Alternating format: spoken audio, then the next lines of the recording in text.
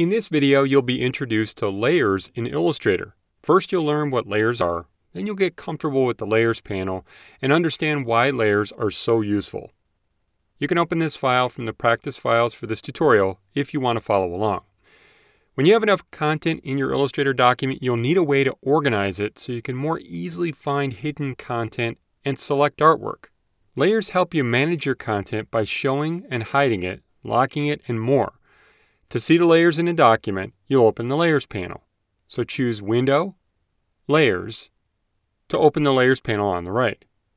Layers are like clear folders that can contain content, and each layer can contain all types of artwork. To see the content on a layer, you can click the arrow to the left of the layer thumbnail. So click the arrow for the header layer to see a list of all the content on that layer. The content in each layer is listed by stacking order. The content towards the top of the list is above the content beneath it. To hide the header layer content again, click that arrow. Layers can be arranged so that all of the content on one layer is above or below the content in another layer of the document. When you start a new document in Illustrator, you begin with a single layer. All content in your document is on that layer. You can create new layers based on what you need.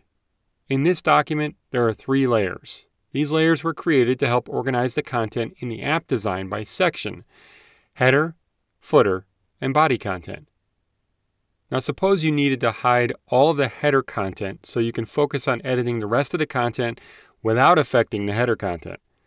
To do that, click the eye icon to the left of the header layer name.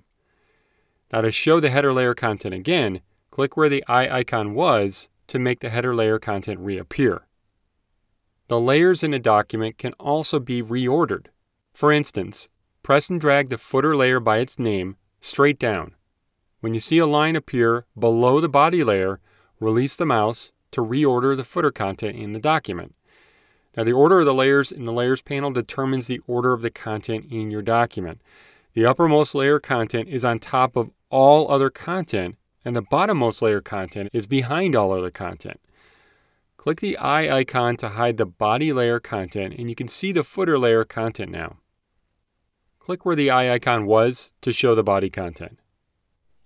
You'll also notice the color associated with each layer: red, blue, and green. A layer's color is useful when selecting content in the document. Move the pointer over some of the content at the top of the artboard, and you should see a red bounding box or path appear.